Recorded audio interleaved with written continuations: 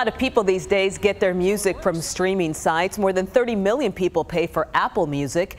It's double that for Spotify. So, are CDs officially a thing of the past? Not quite. David Goins takes a closer look. For music lovers like Nate Shamshot, a trip to the record store means a lot of browsing, mostly in vinyl. You know, I haven't bought a CD in a long time.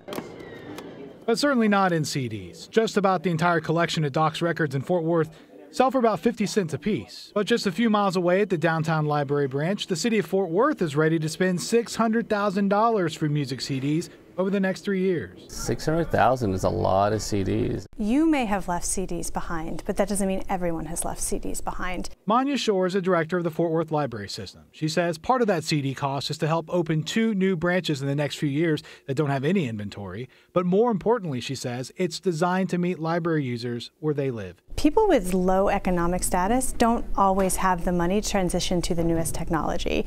So while streaming services have become more popular in recent years, the demand for physical media, like CDs, is still there.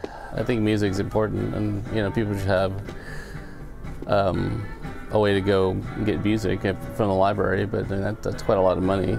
Shamshot says he knows a lot of people would be willing to donate their collection to offset some of those taxpayer costs. I think there are people out there that want to donate their collection.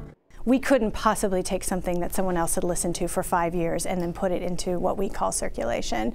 We need items that are fresh and new for our patrons, plus our public deserves new. So even as its popularity has faded from many stores, the CD and its audience are still going strong at your local library. David Goins, Channel 8 News.